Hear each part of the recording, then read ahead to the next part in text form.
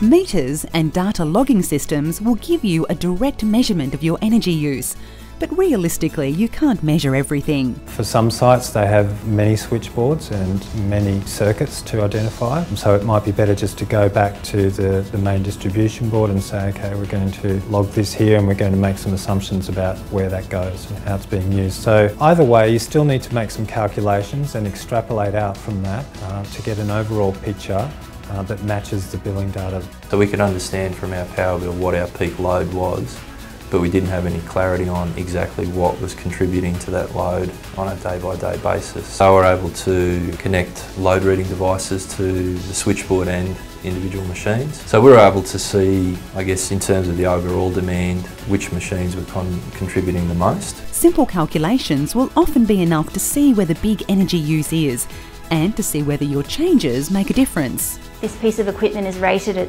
this many kilowatt hours, we use it this many hours a day for this many days a year. You can factor in more details about the energy system and the calculations become more complex. These are often called energy balancing and can be used to calculate how much energy is being used or wasted.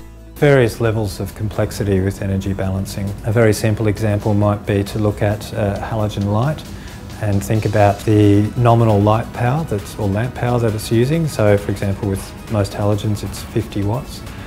Then you've got the transformer, which uses a certain amount of power, usually about 12 watts. And then you've got the wiring losses going back to the circuit that it's coming from. They all go towards producing the end product, which is light. So for example, if I had a halogen light using 50 watts and the transformer as well using 12 watts, and then I change that over to an LED lamp, which is only using between 8 and 12 watts, and I bypass the transformer completely, then I've already made a big saving there.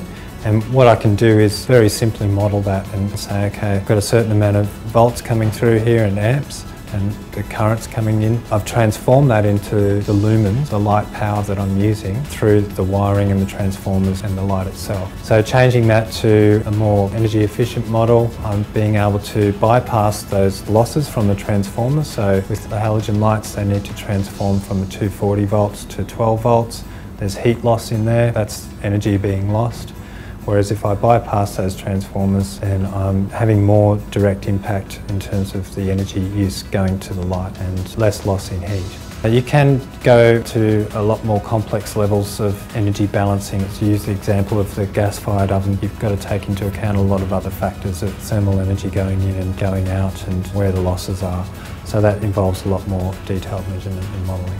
Energy bills are a good source of data, but typically they cover a whole building or site.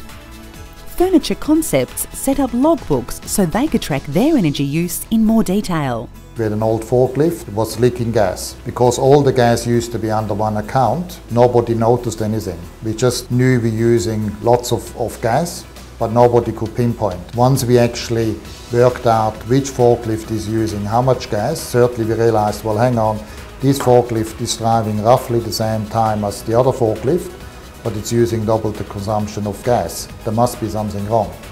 Many of these skills are reflected in the energy efficiency skill sets in the MSS 11 Sustainability Training Package. For more information and additional resources, visit sustainabilityskills.net.au.